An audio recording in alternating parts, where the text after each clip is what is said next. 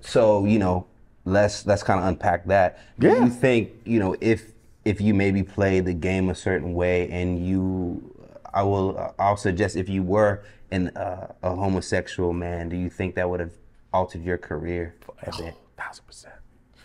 Because I'm the type of heterosexual man that will not compromise for two reasons. Okay. One, I'm the type of person that moves around in the world. So I know how, I couldn't do something even, I'd be like, all right, fine, it's just acting. Mm-hmm. And then you meet somebody like, damn, I saw you with that. I say, oh, hell no, listen, man, that's acting.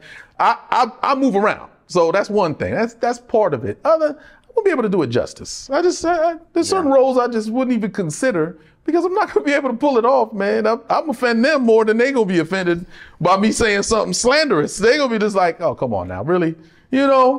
And I just, that's the tip of the